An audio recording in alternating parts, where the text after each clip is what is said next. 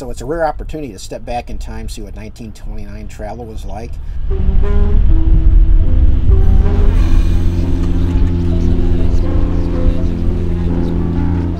This was one of 199 built by Henry Ford, the EAA's 1929 Ford Trimotor. Henry Ford's mostly known for putting the world on wheels with his Model T that came out in 1908. Well, later he got interested, mostly via his son Edsel, into aviation. And he decided there was an opportunity there, mostly for the younger people, as he said, and gave the credit to Edsel. But Henry Ford decided to make commercial aviation viable.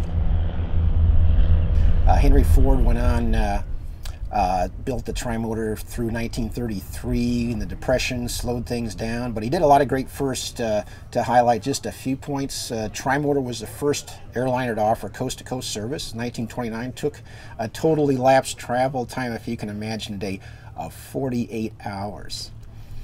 Trains were expensive. You're going to spend a few days at least on a train, and a lot of money. And if you wanted to drive, you had to be quite adventurous, because it would take at least a month and usually 6 weeks average drive time from coast to coast. To frame this up, in the mid-20s, there were no commercial airlines operating. There were some airmail routes, and they were pioneering flights with airmail being delivered between cities, but no people yet on a regular basis.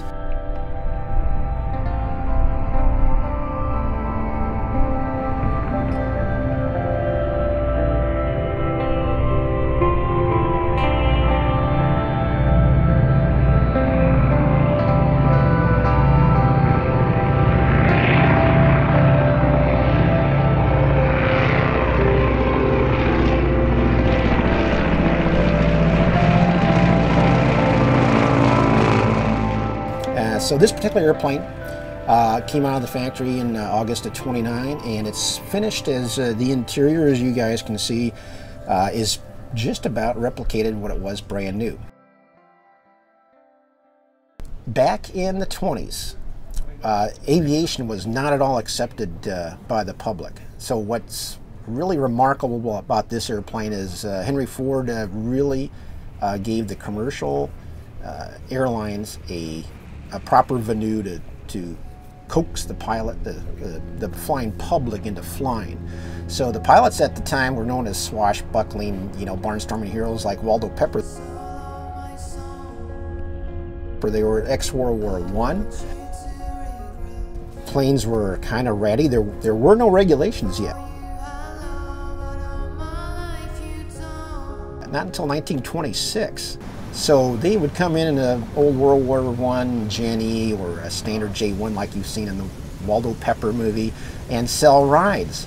And it wasn't very reliable. And so when people wanted to go fly on an airline when that was first offered, they were very scared. So Henry Ford said, safety first. So 3 engines. So the Trimotor, the redundancy of it, you can, just like a modern airliner, if one engine fails on takeoff or gives you problems, you can still fly in any 2 just fine. Fly around, come back and land. So the safety factor is why it has 3.